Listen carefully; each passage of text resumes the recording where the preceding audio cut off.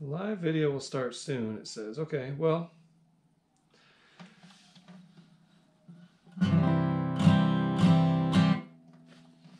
I'll wait until I'm confirmed that we are on. If you are just hanging out waiting for me to do something or say something, I'll say just go ahead and get your guitar in tune. I'm tuned standard tuning. We're going to be working out of mostly the key of C on this event, but there's going to be lots of tidbits about guitar technique and things like that.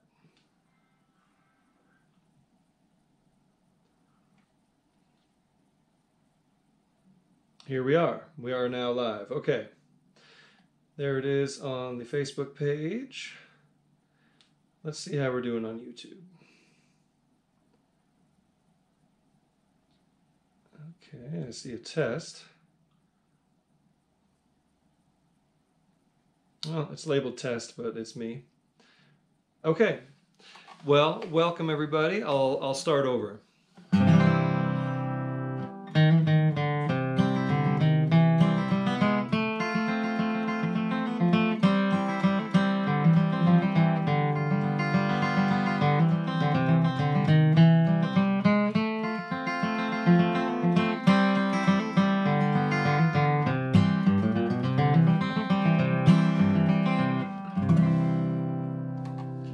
Good evening, friends, guitar players, fans, and supporters of the Anchorage Folk Festival. Welcome, I'm Tyler Grant. Nice to be here with you this evening doing a flat-picking guitar workshop. And this is an all-level, hands-on workshop. So if you're watching without a guitar in your hand, that's totally fine. Welcome. If you got a guitar in your hand or you're running to get your guitar, go ahead and do so, and we'll get ready. So it looks like we're live. Looks like I've got my head cut off a little bit, so I'm going to adjust this for you. Okay, and tell you about the Anchorage Folk Festival. So traditionally this event has happened in January, and due to COVID restrictions has now been rescheduled for the 33rd annual Anchorage Folk Festival, May 14th in Cuddy Park outdoors. Rose's Pawn Shop and several other acts will be playing. So this workshop here tonight is a bit of an experiment and furthering the plan of the Anchorage Folk Festival to have year-round events, workshops, concerts, and that is the idea, that's the goal. Tonight here we're doing this virtual event with you. So keep an eye out on anchoragefolkfestival.org. It is a non-profit and sure could use your support. Okay, so I'm just going to double check the streams again. We're up on YouTube, we're up on Facebook. Okay. I'm noticing. Okay, all right. No description there. I am Tyler Grant, and I'm going to be working with you on flat picking guitar. So we're going to begin with a little tune, and that's what we're going to be working toward, and that's what I just played for you. That little tune called Little Annie, which is a song of springtime. And we are experiencing some serious springtime thaw down here in Colorado, and I'm sure it's happening to you up in Alaska as well. So I'm going to stand by because there's some information that is not on the description that I would like to add. Okay, and I'm giving you a chance to get your guitar, get in tune, get your pick, get comfortable. Okay, and we'll get started here in just a quick moment.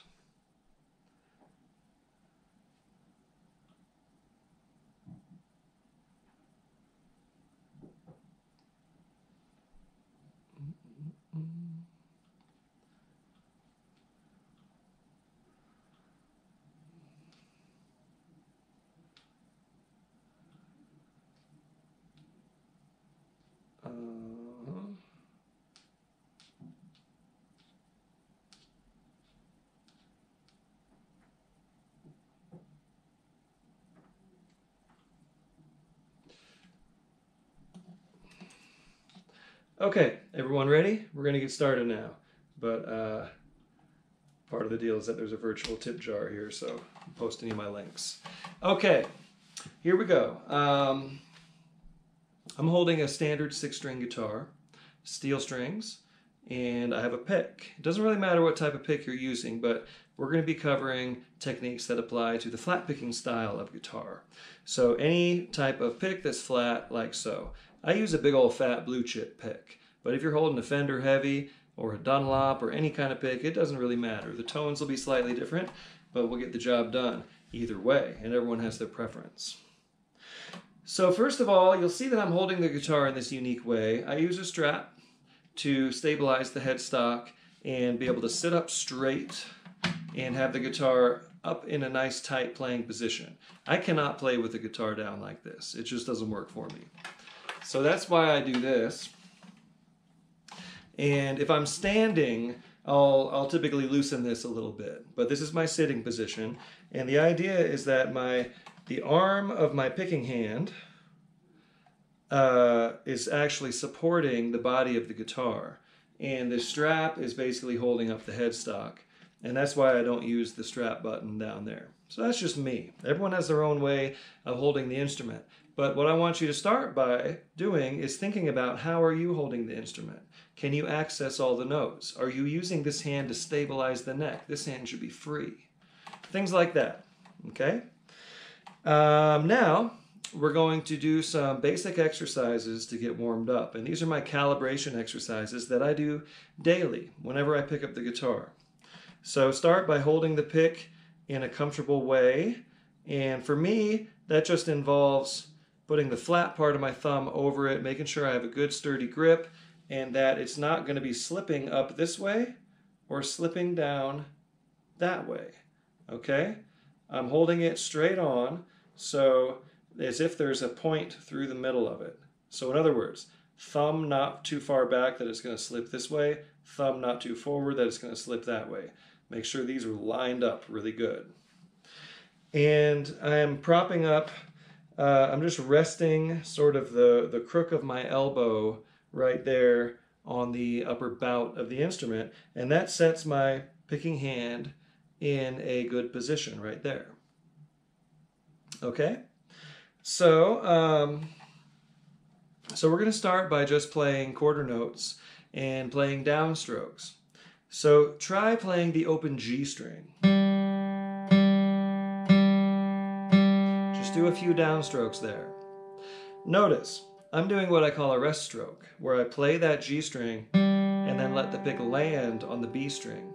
So, in other words, I'm resting on the next string. And this allows you to play with a certain amount of follow-through, a straight down motion. It's like you're letting gravity do the work for you, and you're just landing right there on that next string. Okay?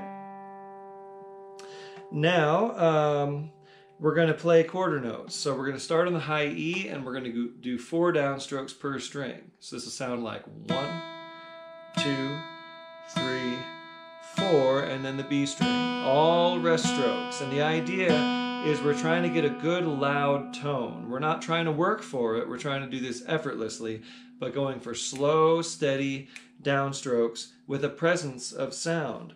And if you're doing all these things properly, and you're letting the weight of your hand fall through the string, and you're doing a rest stroke, obviously on the high E, there's no string to rest on, so you just go straight down. And ever so slightly in. These rest strokes are actually pushing that vibration into the top and making a much stronger tone than if you were going out. Okay? So, here we go. Steady quarter notes. Stay right with me, and I'm going to turn on a click track so that we can stay in time. And I've got that right here. I'm just going to mute these videos. Wolfgang, if you wouldn't mind throwing a description on these. I think you can still do that editing on the back end. Okay, so here's my click track. I play with a metronome daily, and I would encourage you to do the same. Now, it's not just there to keep you in time, but it's there to give you something to play along with. It actually makes it more fun and keeps you organized when you're doing these exercises. So I'm going to set this at a nice slow tempo, about 60 beats per minute.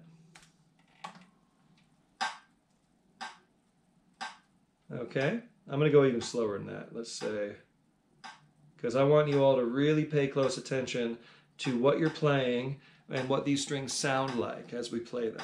And we want to be dead on each beat, not ahead of it, not behind it. So here we go, starting on the high E string. 1, 2, ready, and go.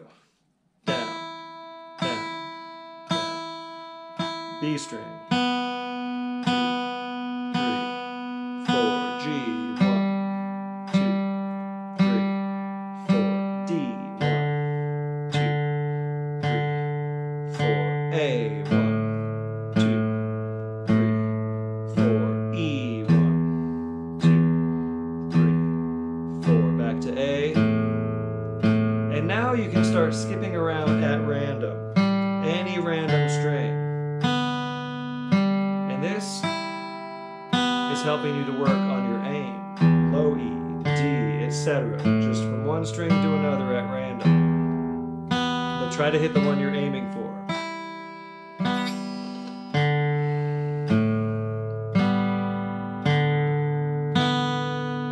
Okay, you'll hit some clunkers in there, but that's okay. We are warming up. We're calibrating our picking hand. And to be more specific, I call it the picking mechanism. You got so many pieces involved in this. You got the thumb and the finger, you got the wrist, you got the elbow, and to me, the elbow just kind of moves the mechanism up from one area to another. And most of the work is being done by the wrist and the finger and the thumb. Okay? And what I'm giving you here are tools for self-diagnosis. You can sit here and play this for a little while with the metronome and notice techniques, notice habits. Notice like, oh, my wrist is poking too far out. Let me correct that. Oh, my tone on the high E string is a little bit shrill. Maybe I'll just adjust the pick angle a little bit. There's lots of little musical things you can do with this very, very simple exercise. And also you're breathing and you're getting used to an effortless feeling. You're getting used to a totally relaxed feeling in that arm and in that hand and throughout this entire picking mechanism. And you're only using whatever effort it takes to play that note and then relaxing with every opportunity you get. So breathe deep while you're doing these exercises. So that was quarter notes. Now we're going to do eighth notes. But there's still going to be downstrokes. So it's going to be like this. 1 and 2 and 3 and 4 and 1 and 2. Okay? Still 4 beats per string, but we're playing eighth notes. You'll hit some clunkers, especially if you're trying to talk and do this at the same time. Okay, so 8 downstrokes per string at an eighth note tempo. Here we go. Starting on the high E, breathing, still doing rest strokes. 1 and 2 and high E, ready, go. 1 and 2 and 3. B, 1. Watch your fingers. G. Listen to the sound, make adjustments.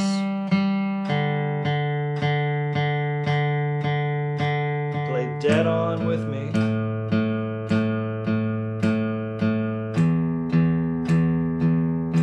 Back to the A string. Start skipping around at random. Breathe.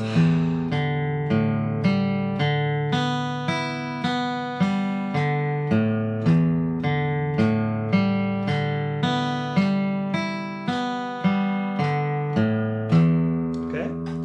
And what you're going to start to notice as you go through this is a nice, loose, warm feeling. Like you're warming up all these little micro muscles which are making these movements. You're warming them up and you're doing so in a way that's going to reinforce good habits when you start to play. And some of you might be saying, this is going by way too slow. I do this every day. These are the ways I warm up. And once you get it down, you can get yourself calibrated, as I like to call it, within a few minutes, and then start playing music. At this time, I would suggest, working on this until you feel calibrated and doing so every day. And you could reduce the time it takes to get there with regular practice. Okay, so that was eighth notes. And if you have questions, go ahead and post them in the comments. I'm going to check the Facebook page and the YouTube page here every now and then. Okay?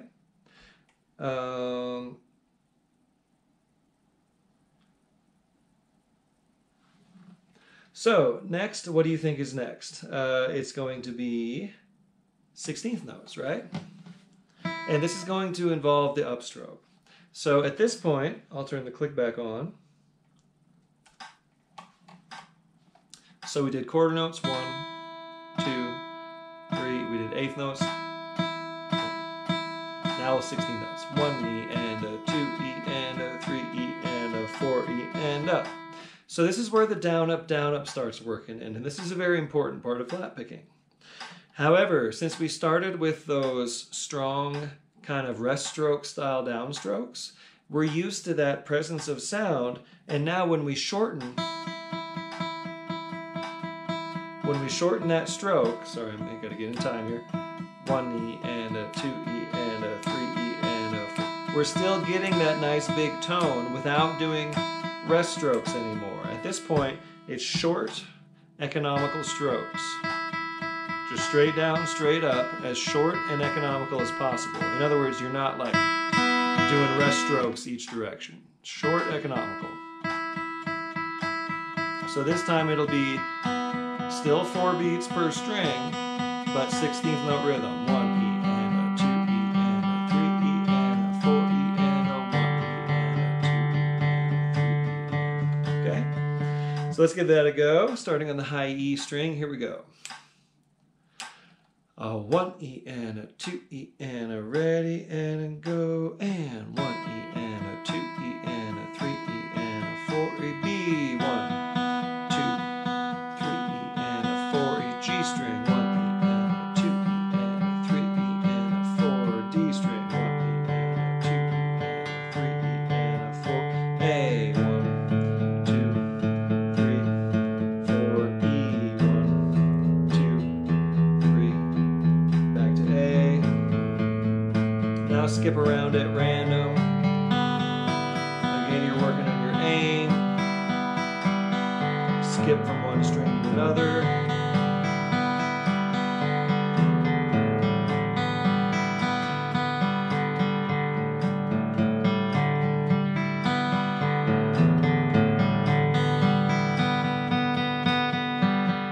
Work on different dynamics, playing louder, softer, but always in time as best you can. Okay? So by the time you get through all that, you're relatively calibrated, I would think. And if you're fixing habits or working on little improvements, that stuff can happen in time. But I would say do this for at least a few minutes every day when you pick up your guitar.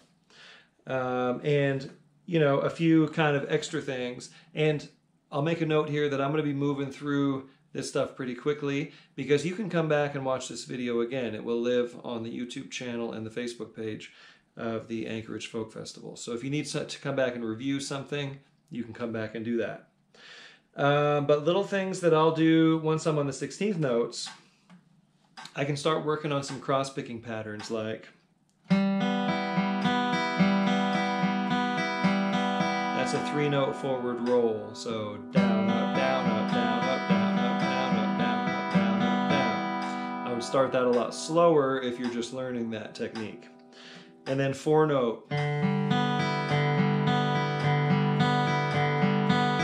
just a 4-note forward roll using 4 strings. Down, up, down, up, down, up, down, up, down, up, down, up. So these are things that you can work toward in your guitar playing and get into the cross-picking technique, which I really enjoy.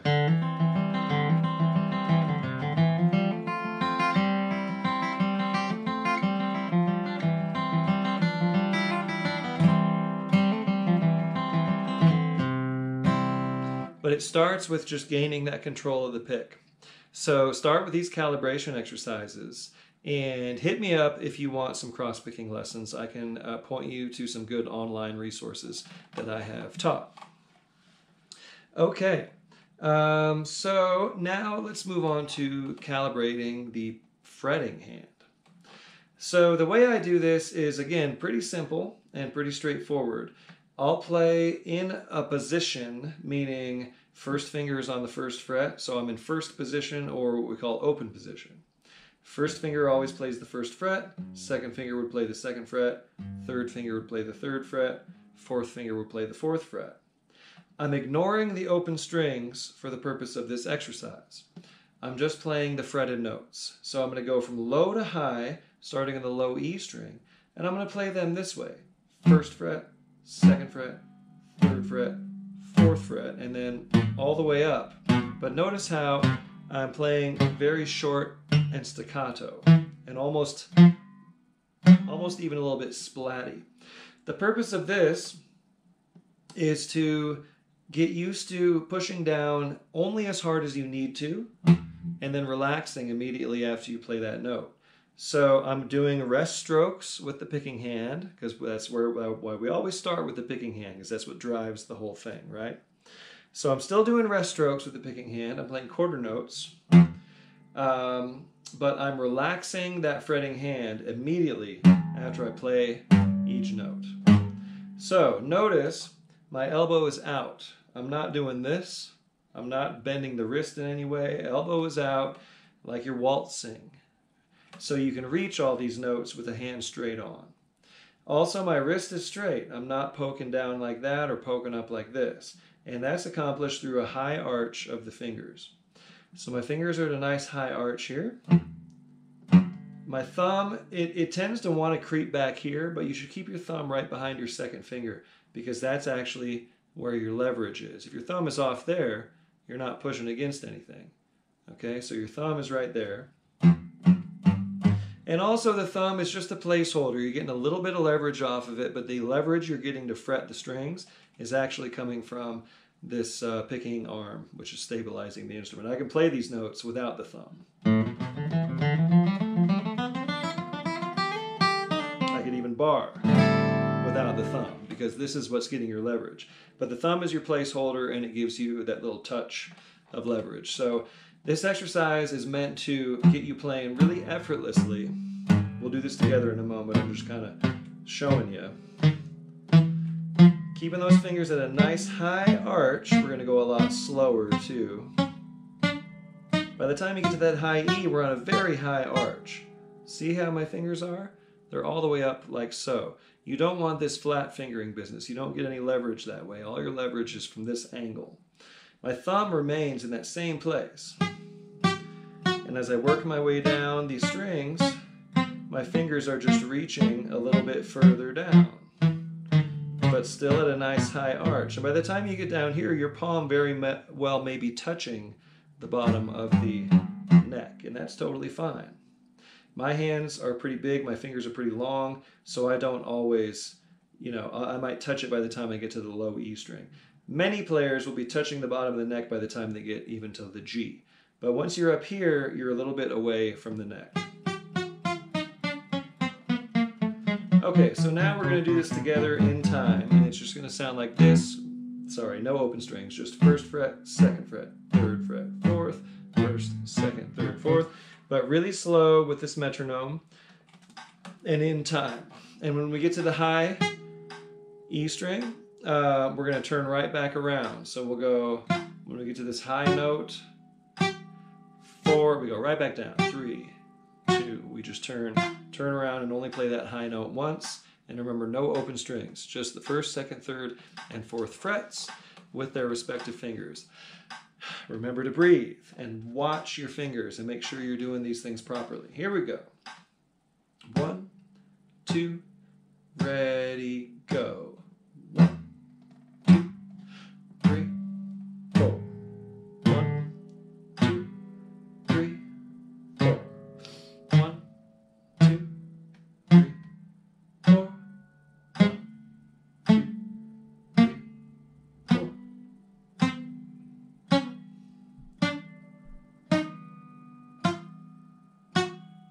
3,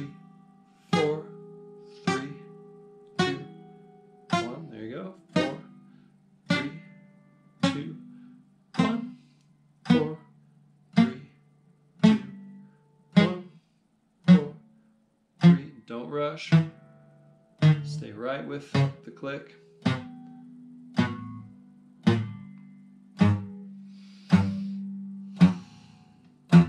Okay, so again, if you do that properly and you're really using precise timing of the effort to play each note, you're going to feel that nice, warm, flowy, warmed up kind of feeling.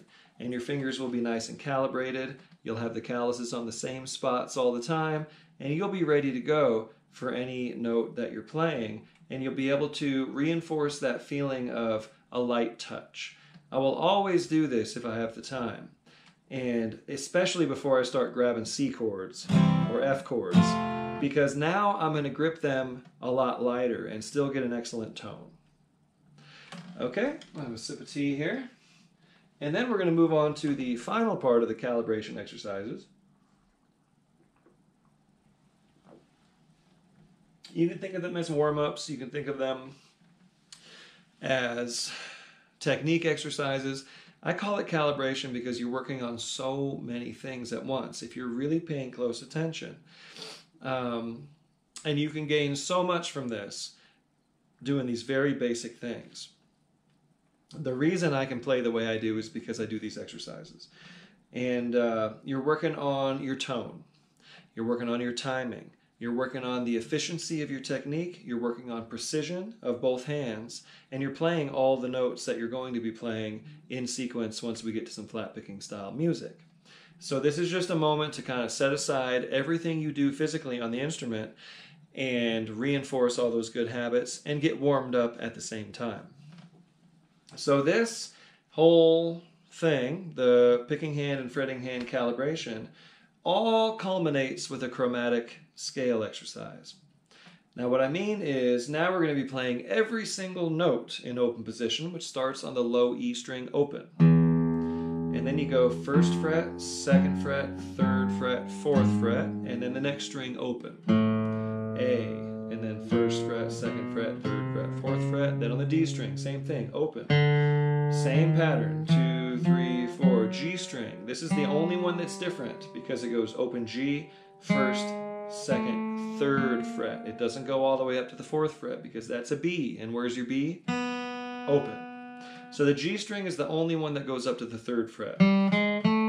All the others, including the B, go up to the 4th fret. E, up to the 4th fret, and then we just play that once and turn right back around and do the whole thing in sequence. And we'll go nice and slow, and you're alternating your strokes as you do this. So I'll demonstrate with the click here. It will be 16th notes, so this will be ready and a go E and a 1 E and a 2 E and a 3 E and a 4 E and a 2. So let's start a little bit slower. Now once you get this exercise down, and it'll become second nature to you with a little bit of practice. And many of you might have already done this. If you have, I hope you're gaining some other things out of this. But this will become second nature, and ultimately you want to be able to do this like sort of at the tempo of the tunes you're playing, because it's the exact same physical technique, and you're going to be able to play those tunes a lot cleaner if you can play this chromatic scale. So now we're going much slower, 1 E and a 2 E and a ready and a go and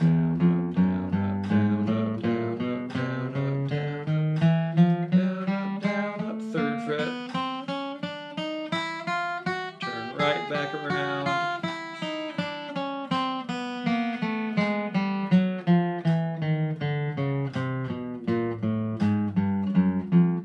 Okay, so whether or not you played that with me, I'll say a few more things about it. Now you see how it's done, and again, it takes a moment to get this automatic. It might take you several days, it might take you several weeks, but once you got it, you'll be able to just flow and work your way up the tempos. So a couple of the finer points here, we're alternating the strokes, strictly alternating. So down, up, down, up, down, up. That's right, it's an upstroke on the open A. Steady down up the whole way. And sometimes I'll do this with my head or with my foot to make sure I'm keeping those strokes consistent. You won't have to do that for long, but it's a good way to get started. Because you want the pick strokes to go with the beat. You want them to be with the rhythm, indiscriminate of which direction you're going across the string. Okay? So the other thing is you're keeping your fingers as low to the fretboard as possible. You're not letting them fly off too far. And again, it's like you might be doing that a little bit now, but just try, every day to just keep it a little bit closer, a little bit reined in. And this is why you got to watch your fingers closely. There's no way you could possibly be bored doing these exercises because you're paying such close attention to what you're doing. Keeping those fingers nice and low to the fretboard, keeping them right on the fingertip, adjusting the elbow if you need to. I was getting lazy and doing that. Okay, make sure the elbow's out. You're getting a nice tone, and you're playing as legato as possible. Where the previous exercise was staccato, this is a legato. Flowing from one note to the next, every note ringing as long as possible. And trying to make it sound musical.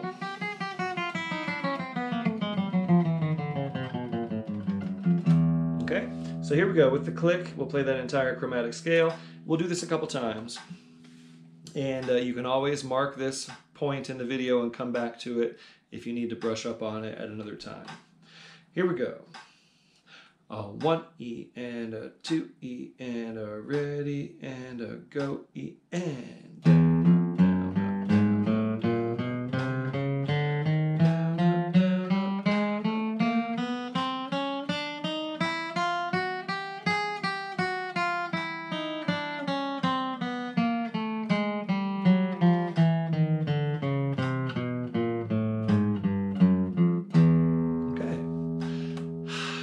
Breath, and remember to breathe as you're doing that. When you breathe and have an active breathing practice, just breathing, just in and out, nothing fancy about it. But if you do that while you're doing these exercises, that starts to become automatic and you'll breathe more when you're playing, because you need to breathe when you're playing to stay relaxed and not tense up.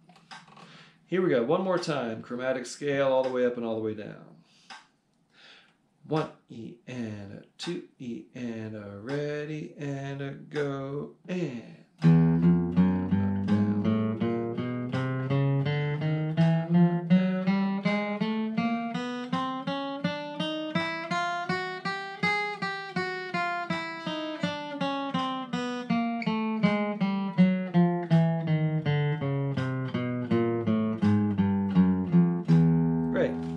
I'm going to turn the tempo up a little bit, and if you're ready, go ahead and play along.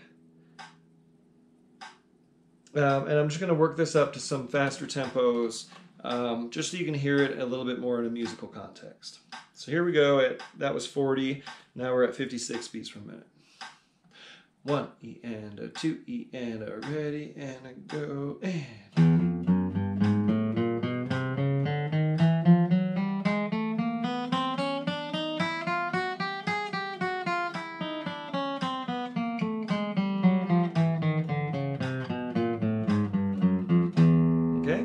Now at this point you can actually start to bounce the rhythm if you want to. What are we doing when we're flat picking? We're doing...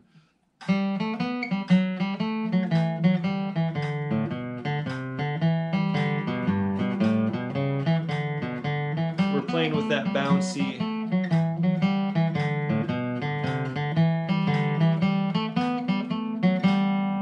kind of swing feel. So we can do that here too.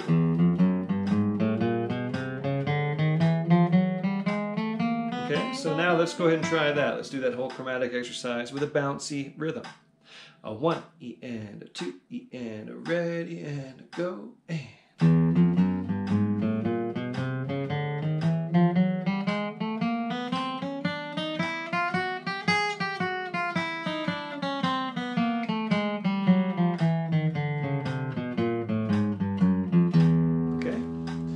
I'll just do one more tempo, or maybe a couple more. I'm just going to blast up to like 75. This is what it sounds like at 75. And you're going to start lightening up your touch and just relaxing more as you get to these faster tempos.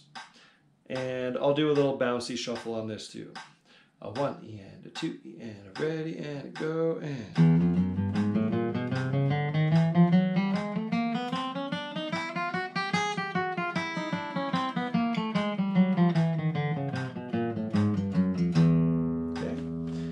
Now, what does it sound like at 85?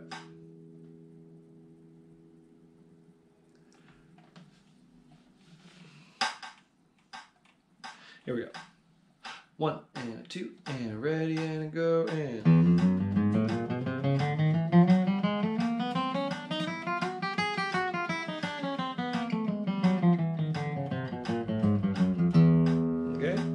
And when I'm doing these, like, you get to a point where you don't have to go that slow if you trust your calibration. So I'm usually around 100 when I'm doing this.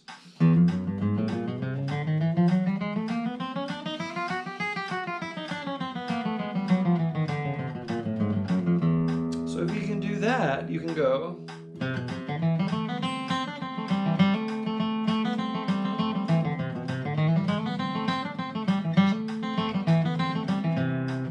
point. So this is basic warm-ups and calibrations, but it's meant to get you on to the next level in your playing. Okay, so we're going to move on here after I see if there's any questions coming in on Facebook land.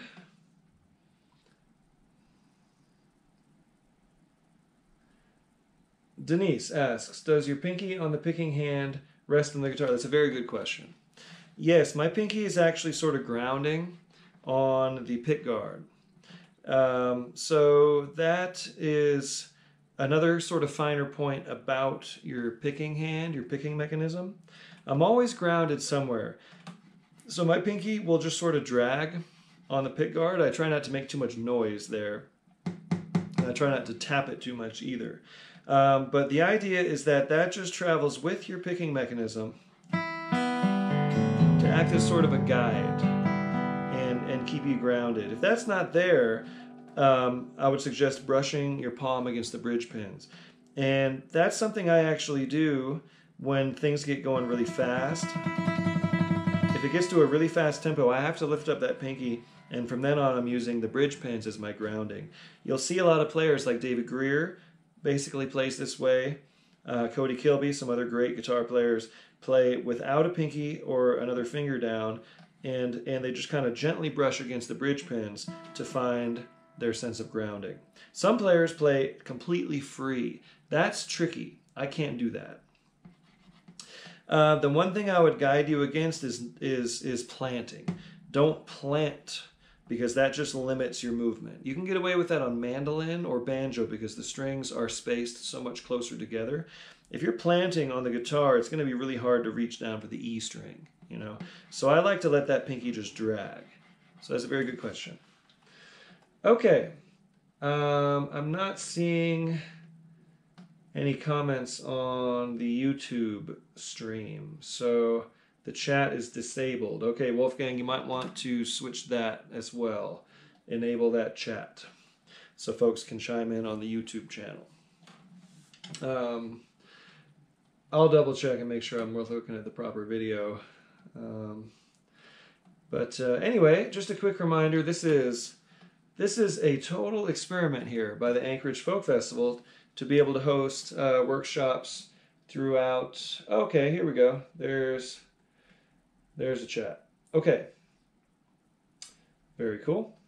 All right, so you're welcome to chime in on the YouTube channel as well. We're multi-streaming to different platforms here, Facebook and YouTube, all through the Anchorage Folk Festival.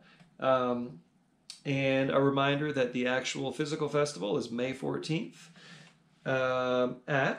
I had this down a moment ago. Let me find that again. The actual event is May 14th at Cuddy Park, the 33rd annual Anchorage Folk Festival. And they're going to be kind of evolving into this system of doing things all year round, hosting concerts in and around Anchorage and online events like this one. And this is a nonprofit and needs your member support. So if you are a real supporter of the Anchorage Folk Festival, check out that website. Make sure you're on as a supporter. Okay, so I'll check in again here shortly and see if there's any more questions. Thank you, Elaine, for tuning in and watching us. Okay, so now we're going to move on to an exercise with a C major scale. So we've worked through the technique stuff. That is just what you're going to build your technique upon, a strong foundation. You don't want any cracks in that cement. So now we're going to get into music. And music is broken down into different levels of organization. And the way most of these melodies that we play are organized are into the major scale and the minor scale. Mostly the major scale. I like to spend a lot of time focusing on the major scale because once you understand that really well, the rest of it just becomes very clear. So we're going to practice the C major scale. And it's going to go like this. You play a C note, which is the 3rd fret of the A string. And we're still in position, just like we were on our calibration exercise. So 3rd finger's on the 3rd fret of the A string, and that makes a C. The next note is an open D. Next note is E, 2nd fret of that D string.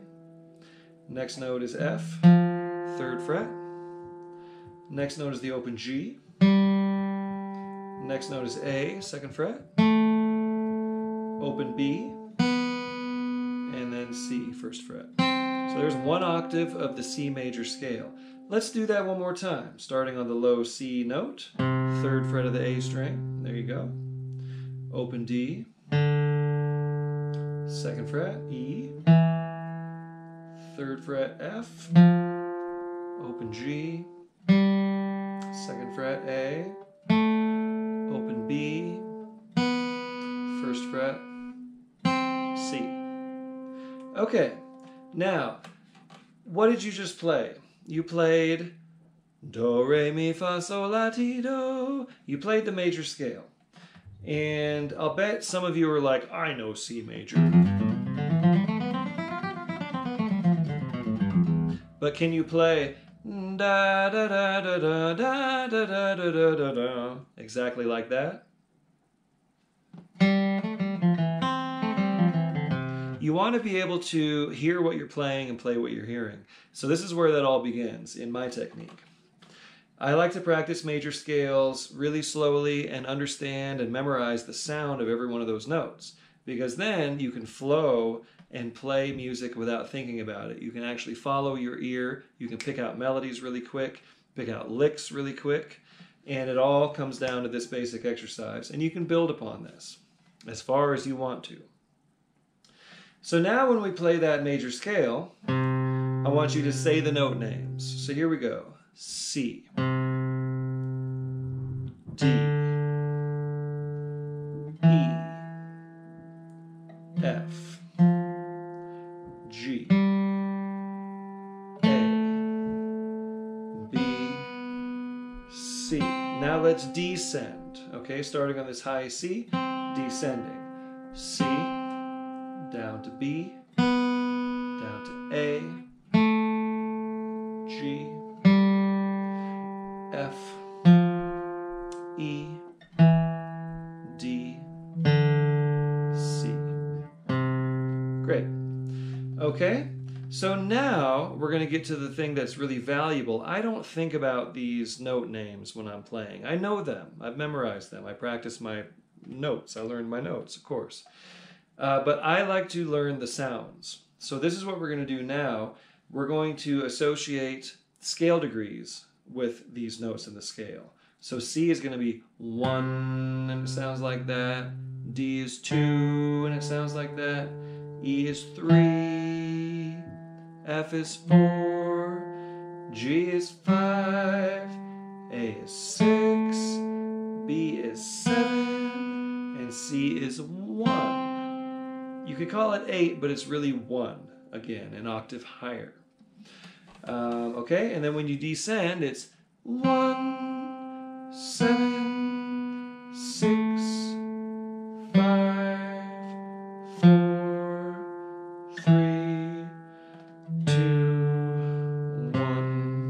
Okay? So we're going to play this really slow and sing those notes and sing those scale degrees so you memorize that that's C, that's the 1, that's what it sounds like, that's where it feels like, that's D, that's the 2, that's what it sounds like, etc. You want to go slow enough that you memorize these and know exactly what you're going to play, and your fingers are going to go to that fret and not play the wrong note on accident. You want to train yourself very strictly to play what you mean to play. So that's why we go really, really slow. So we're going to go real slow, one note at a time, starting on C. Here we go. And sing the scale degree. 1. And then D is 2. Okay, keep going. 3. 4. 5. 6. 7, 1. There you go. Now we'll descend, and starting on this high 1, and we'll descend 1, 7, 6, etc. 1, 7, 6, 5, 4, 3, 2. Very good. Strum a C chord. Hear the sound of that tonality. Okay?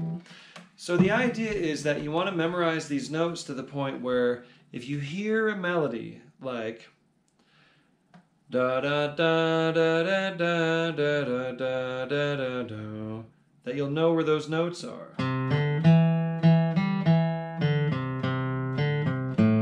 And if you hear a lick that goes ba ba da da da da ba da da da da, you'll know where all those notes are automatically. And you can generate ideas and you can hear ideas and repeat them. And that's how we flow as guitarists in any style. This is something you should be doing whether you're a bluegrass flat picker or a jazz player or a blues player. And we'll talk about blues and like altered notes in a minute, but let's just focus on getting these notes memorized. And again, you might be rolling your eyes at me saying, I know the C major scale, I can play melodies, but can you do them just like that, hearing them the first time? Okay, until you can do that, we're going to practice this together. So one more time, let's go 1, 2, on up the scale, and then on back down the scale, just that 1 octave for now. And a little advanced trick is to kind of sing ahead of it, like here's 1, and then where's 2, 2, and then play it, then sing 3, and then play it, and then sing 4, and then play it. If you're singing ahead or thinking ahead of where your fingers are, they'll start to automatically go to those intervals that you're trying to play. Okay? Simple stuff, right? But this is how advanced players understand it. Okay, here we go, really slow. 1, 2, 3, 4, 5, 6, 7, 1. And every time you get to 1, you pause, reflect, and then we'll descend from 1. 1, descending, 7, 6, 5, 4, 3, 2, 1. Great. Okay. So now you're asking me, well, what do I do with all the other notes in open position? Because that's just 1 octave of C, and you're very limited there. Well, to me, it repeats all the way up, all the way down. And here's how you practice it in context of the entire position. Start by strumming a C chord and think about the sound. Sing the root note, C. Then think about the triad. 1, 3, 5, 3, 1. Those are just the notes of the chord in order. 1, 3, 5, 3, 1. Do that. 1, 3, 5, now go 1, 3, 5, 1, 5, 3, 1. 1, 3, 5, 1, 5, 3, 1. Now do this. That's just those notes, the beginning of the Star Spangled Anthem. Anyway, lots of melodies are based on this very simple stuff. So you think about that C, you get that tonality really in your head. Think about the tonal center, C, the root note. And now we play the lowest note we can possibly play in this position, which is a low E. Now what is that in the key of C? It's the third, right? We did 1, 2, 3. Well, here's the 3 down there. So we're going to play that low E, and you don't have to sing the same octave. You can sing 3, just like you did up there, and sing an octave higher, or wherever your vocal range is. So I'm going to play that low E, and I'm going to sing 3, and then I'm going to think 4, and realize it's my first finger on the first fret. F is 4, just like it was up there. G is 5,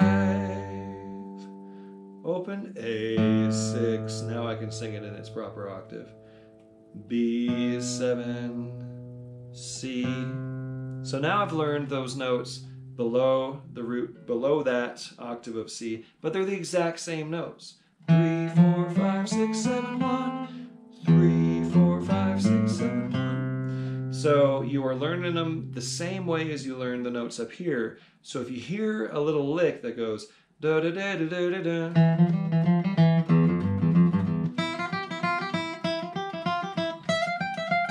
you'll know you'll know all the places I'm trying to show off. You'll know all the places it is. Okay, and if you're not showing off, you will play them properly if you're focused on the notes themselves. So now we're going to play the chord and sing the tonic note.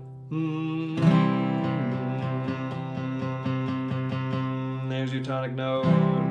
And then we'll think about the 3, 3, and then we'll play it. And then 4, and then 5, 6, 7, 1. And now you're on 1, and you'll continue playing that note again before you ascend.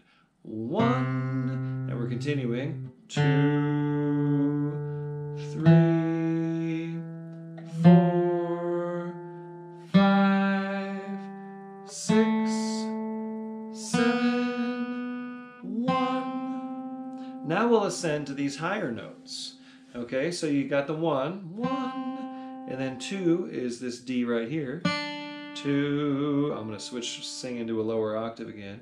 3, you get better at this too as you go. 4, 5, turn right back around. 4, 3, 2, 1. Only stopping when you get to the root note. So when you get to these high notes, you're going 1, 2, slower than this. 3, 4, 5, 4, 3, 2, 1. You're on the 1. Now you just rest and relax, reflect. Then you start your descent from there. 1, 7. It doesn't matter what octave you're in, just match the pitch. 6, 5, 4, 3, 2, 1. Then you cover the low notes again. 1, descending to the 7, to the 6, 5, 4, 3. What now? Right back up. 4, 5, 6, 7, 1. Then you finished. So we'll do this in context here in just a moment, but that is how you learn a scale in a position. You start with the chord associated with it, and then you play the lowest possible note of that position and sing those scale degrees as you work your way up.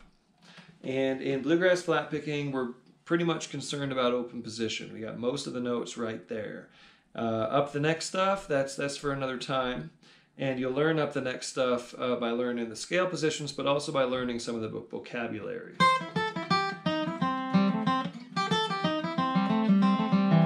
some of that stuff is just built in to some of the licks and vocabulary and also some of the tunes, right?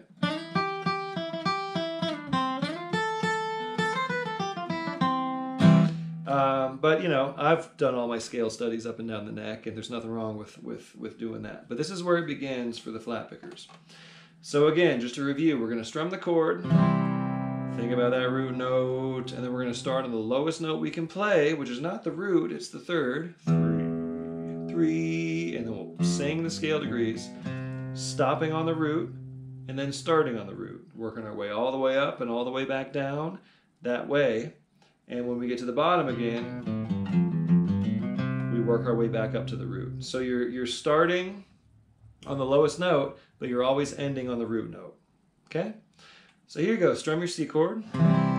Think about the C. Sing that note 1. Now play and sing 1, 3, 5, 3, 1. Here you go.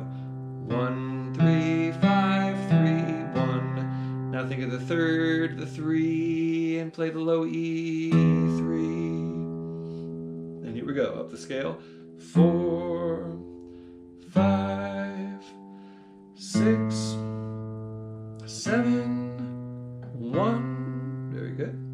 And then play that note again before you move on. 1, 2, 3, 4, 5, 6, 7, 1. Now we'll move on from there, still ascending. 1, 2, 3, 4, 5, 4, 3, 2, 1. And now we'll descend from there. 1, 7, 6, 5, 4, 3, 2, 1. And now they're covering the low notes again. 1, 7, 6, 5, 4, 3, 4, 5, 6, 7, 1. There you go. Do that every day, a couple times, until you get it right, and spend a lot of time on this, like weeks. Like do that daily until you can start picking out melodies by ear. And that's a whole nother study. That's a whole nother sort of course to dig into. But most of the melodies start on either the root, third, or fifth of whatever chord the song is starting on. So, you know, figure out melodies like Amazing Grace.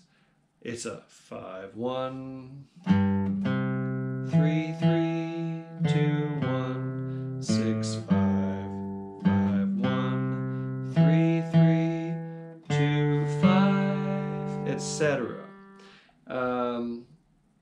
But today, since we have about 30 minutes left, I'm going to go ahead and just get to one particular song that we're going to work out for the rest of this session.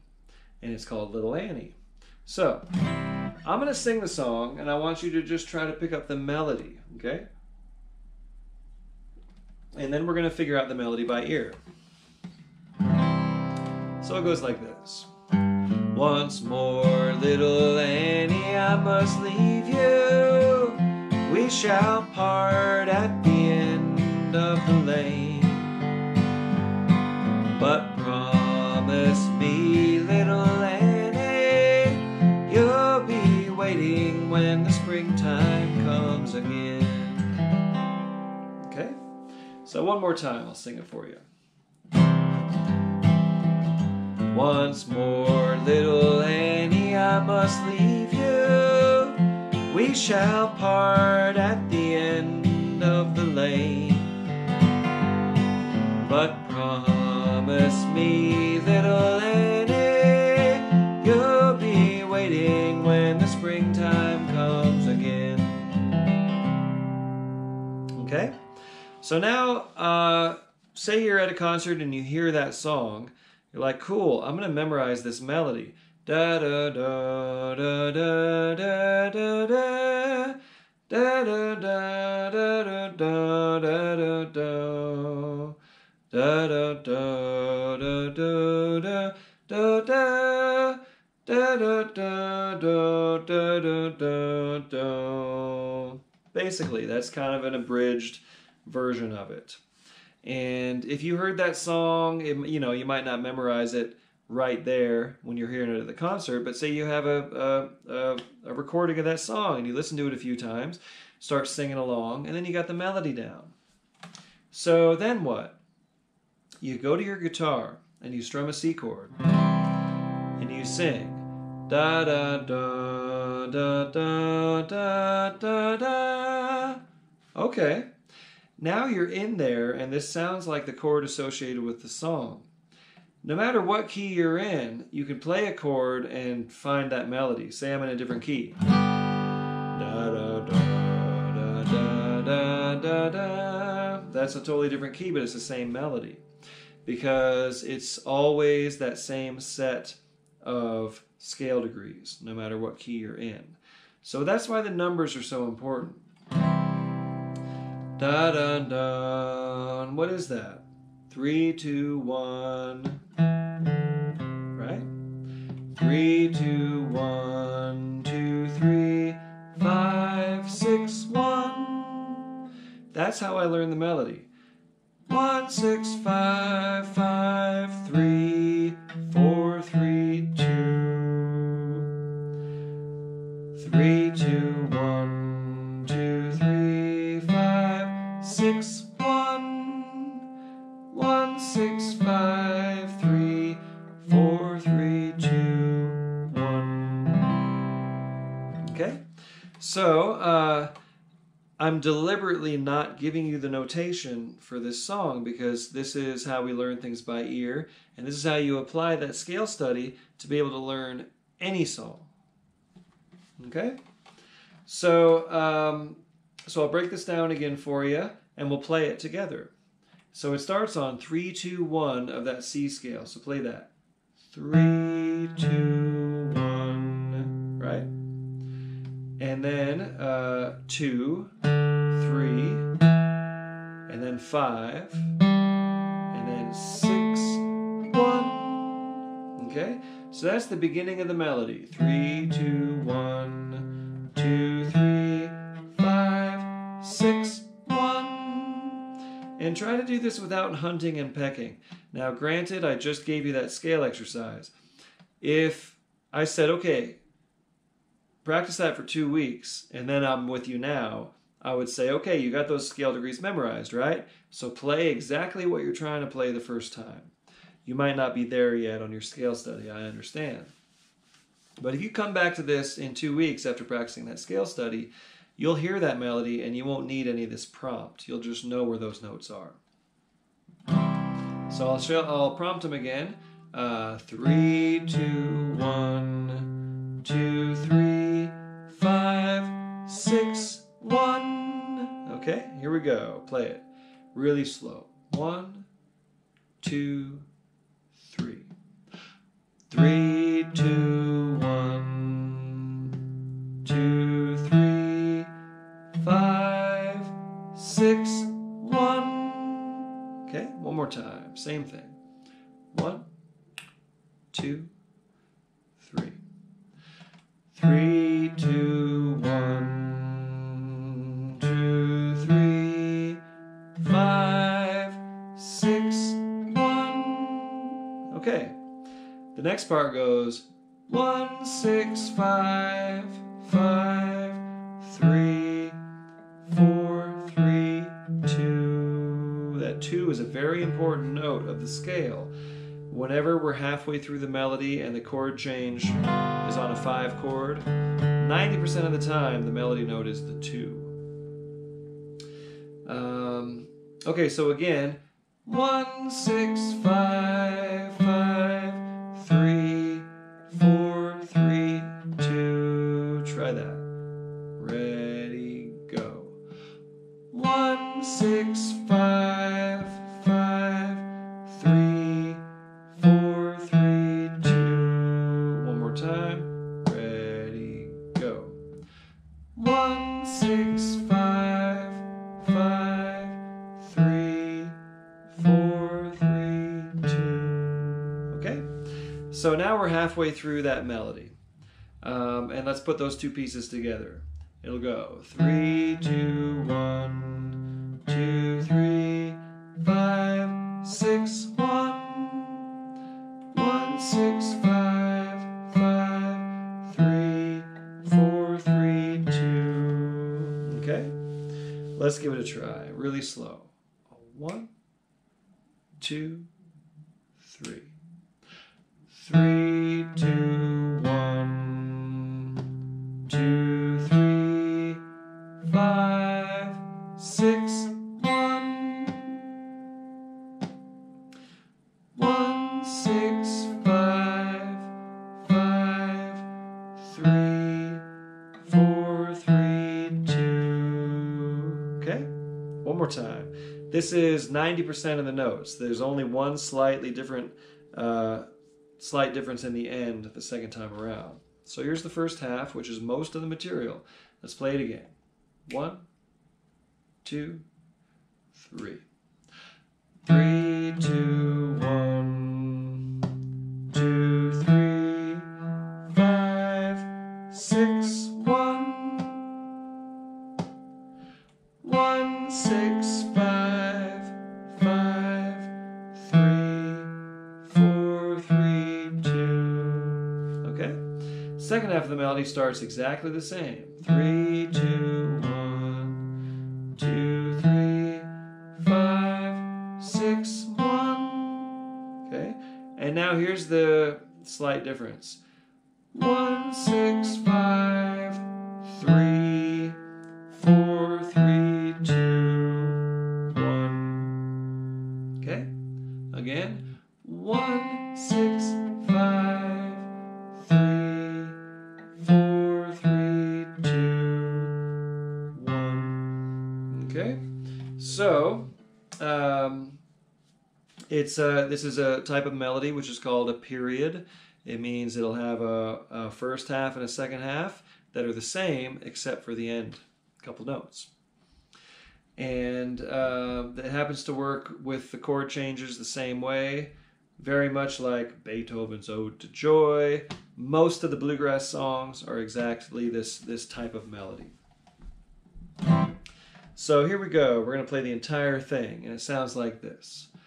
3, 2, 1, 2, 3, 5, 6, 1,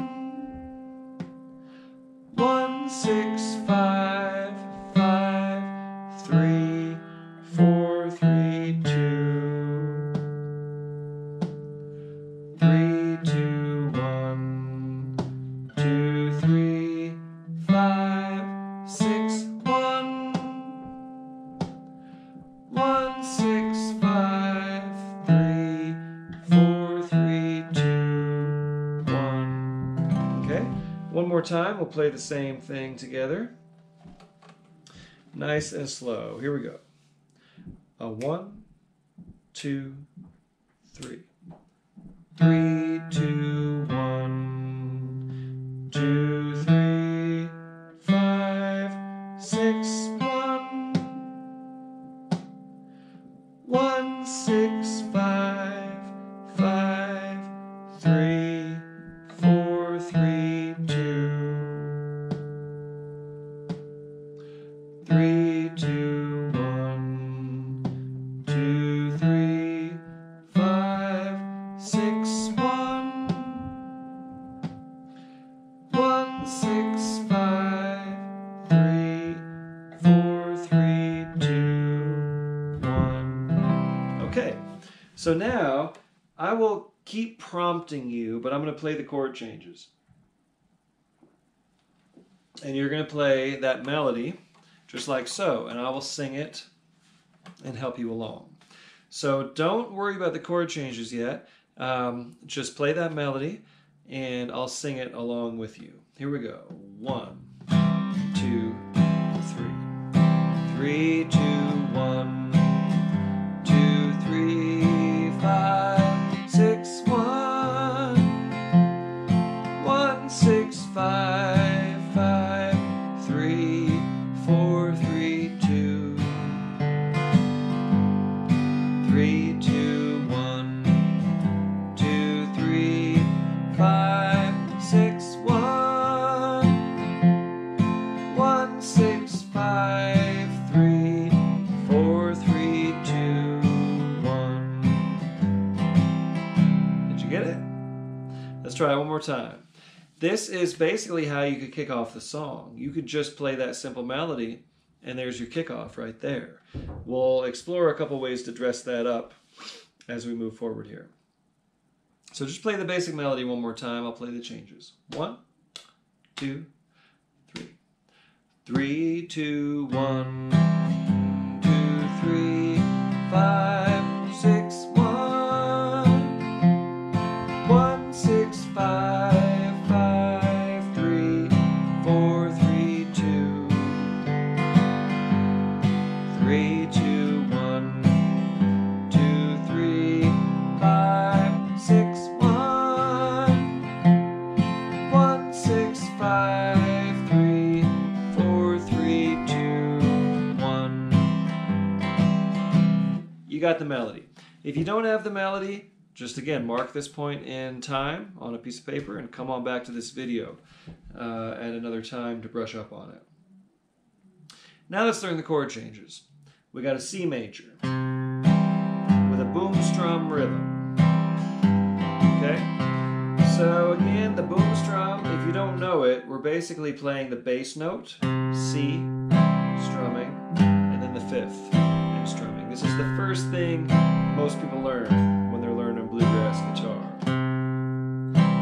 So there it is on the C chord. On the F chord, it's like so. Right? C. You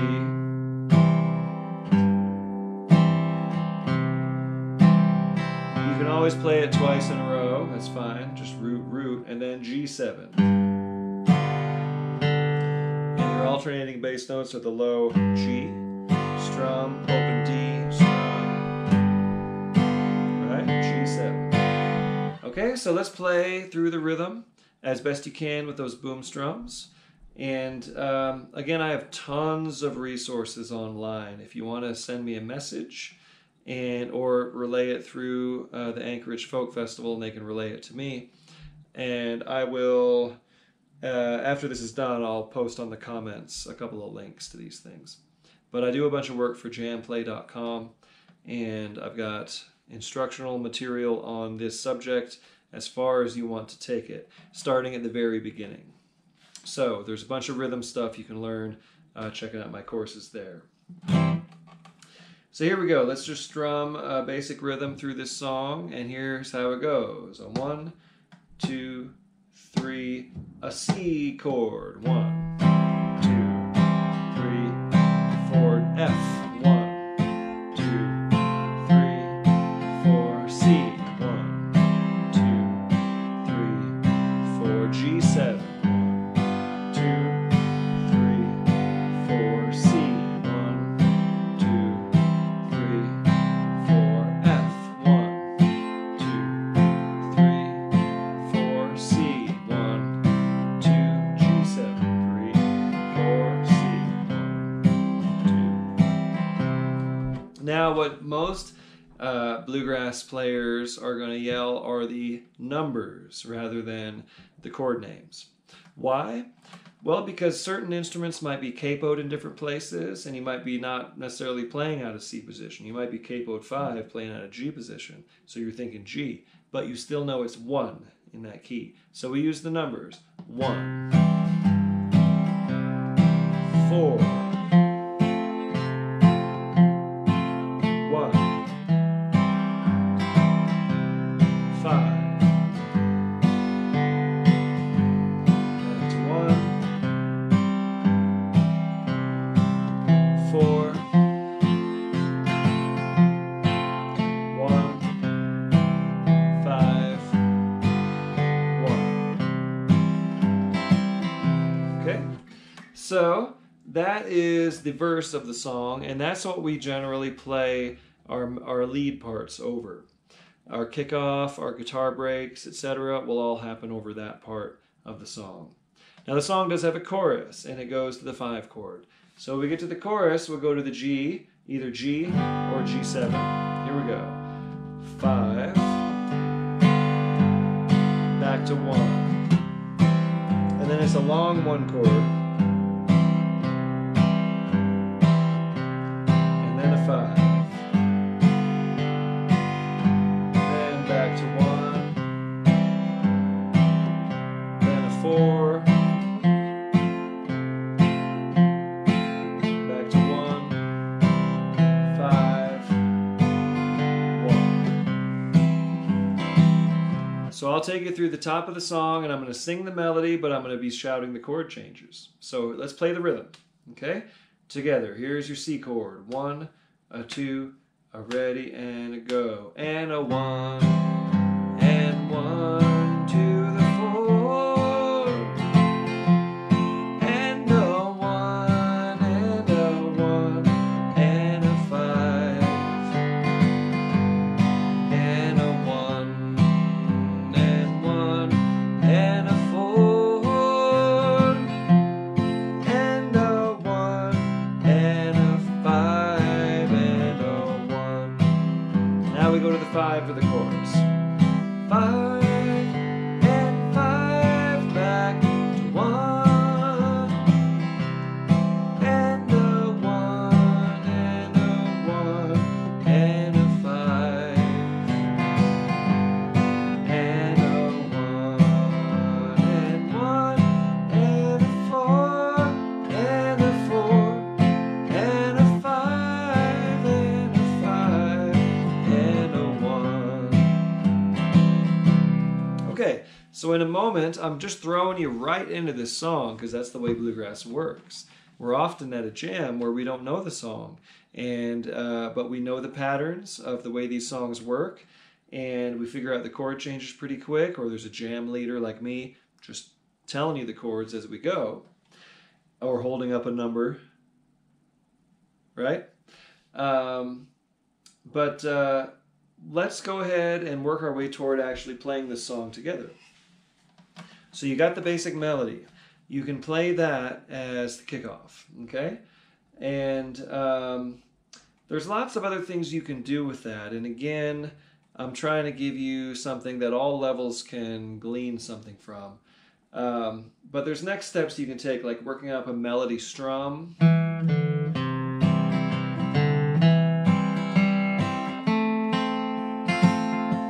Mother Maybelle Carter.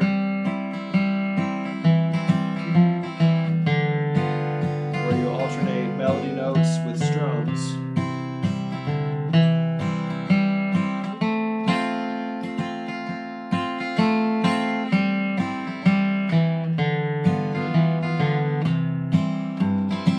That's an example of like a melody strum type of arrangement. Once you get into cross picking, you can do stuff like that.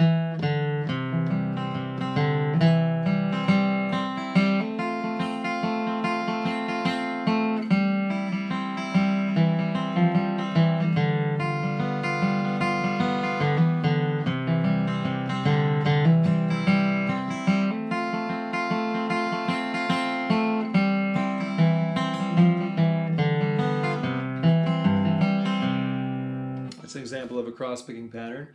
You can put your own thing together. Like the way I kick this song off, just from playing it so much, has evolved into this. Let's see, 1, 2, 3.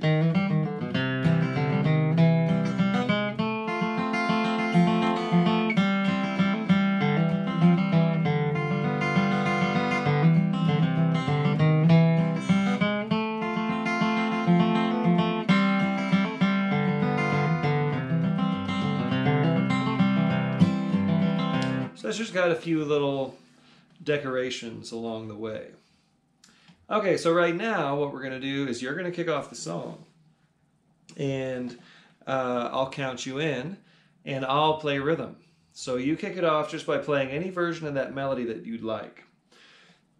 And then start strumming with me. And we'll sing the song. We'll sing a verse and a chorus. And then I'm going to go ahead and play a version of the melody while you're playing the chords and backing me up. And we'll go back and forth, okay? So here you go. Get ready to kick us off with a basic melody on Little Annie. And right after that, I'll start singing the song and you just follow me. And like I said, first break is going to be me. So you play the rhythm and I'll play a version of the melody.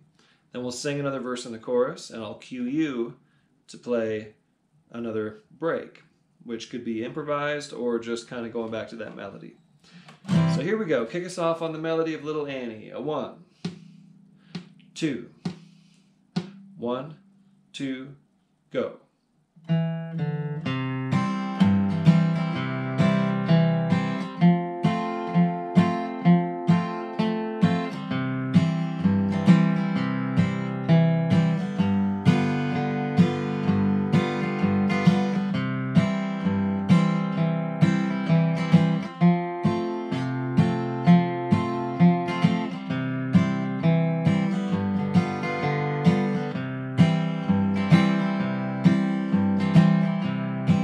Once more, little Annie, I must leave you. We shall part at the end of the lane, but promise me, little Annie, you'll be waiting when the springtime comes again. To the 5 chord. When the springtime comes on the mountain and the wildflowers scattered o'er the plain,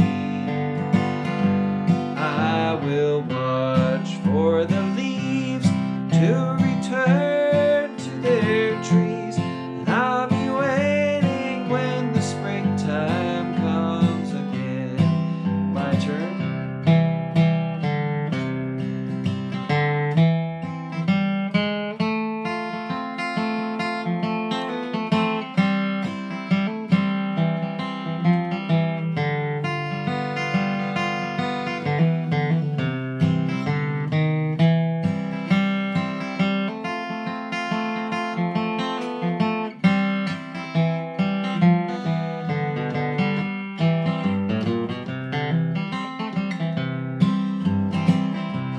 When the sun shines down on the mountain and the wild sheep are wandering all alone, and the birds and the bees are a-humming, makes me think the springtime won't be very long. When the springtime comes on the mountain and the wildflowers are scattered o'er the plain, I will watch for the leaves to return to their trees. I'll be waiting when the springtime comes again. Go ahead and play it again.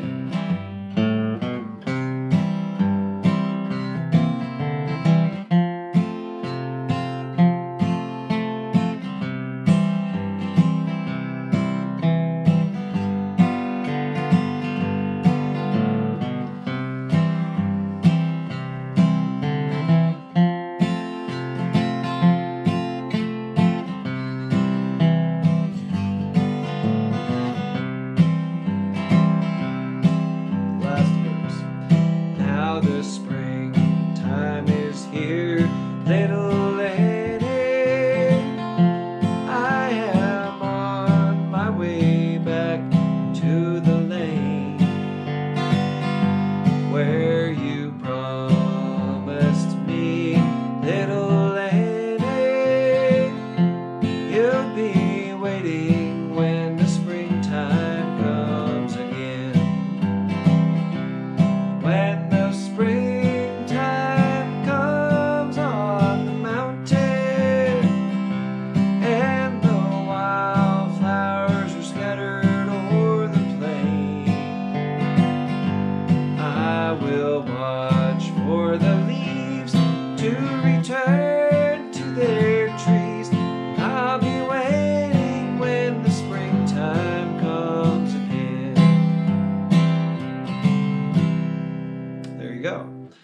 slow tempo version of it, of course. I'm letting everyone play along at a basic level.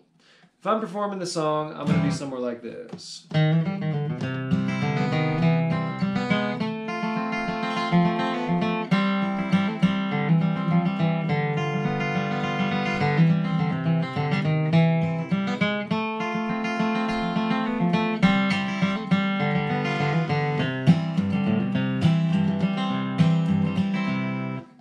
About that tempo, or even a little bit quicker, depending on how warmed up I'm feeling and how excited I am.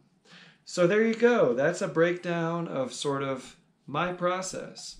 And along the way, there's lots of little techniques to check out, including the cross-picking, the melody strum.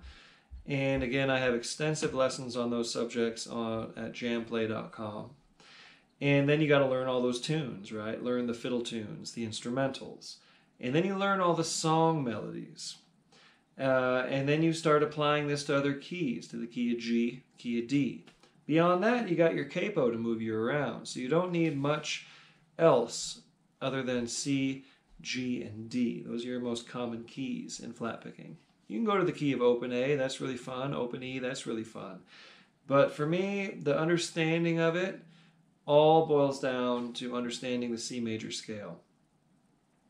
So understanding that as the template for which everything else is built on, you're going to ultimately see the big picture when you're learning some Tony Rice break or something from David Greer, Russ Behrenberg, Molly Tuttle, Billy Strings, whoever, Doc Watson. You're going to ultimately realize how all that boils down to this basic stuff, and how understanding this basic stuff helps you to understand what they're playing and where you can take this your own self. So there's no substitute for actually like learning the licks, doing some transcribing, taking a course, whatever it may be. But anyone who I've ever worked with, I start them with this and make sure they understand it, and then we'll build from there. So, and I do have the Monday Night Play-Along Jams on archive. I'm taking a break right now because things are getting really, really busy. I can't do regular Monday nights right now. But there is a link to a YouTube playlist that I will post on the video as well, that you can go to any of the archived play-along jams, slow tempo, mid-tempo, fast tempo, and jam along at any time that you would like. So again, big thanks to the Anchorage Folk Festival. Remember, the festival is going to be May 14th at Cuddy Park in Anchorage. And stay tuned to anchoragefolkfestival.org for more announcements and more events that are going to be happening year-round, including virtual events like this one. So again, thank you so much to the festival. Thank you all for watching, and I hope you've gained something from this. If you got friends who missed it, you can send them the link to that video, and they can go through this little intensive 90-minute workshop on their own. Okay, thank you so much, everybody. Well, I'm Tyler Grant, and I will see you down the road.